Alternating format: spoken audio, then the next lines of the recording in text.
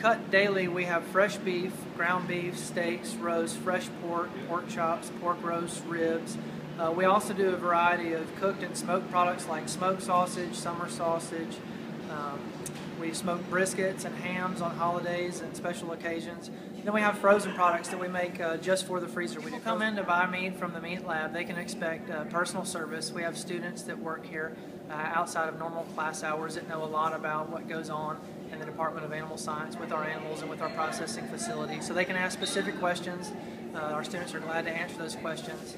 We also have 2 experienced full-time butchers that work here Monday through Friday that help instruct the students and teach them.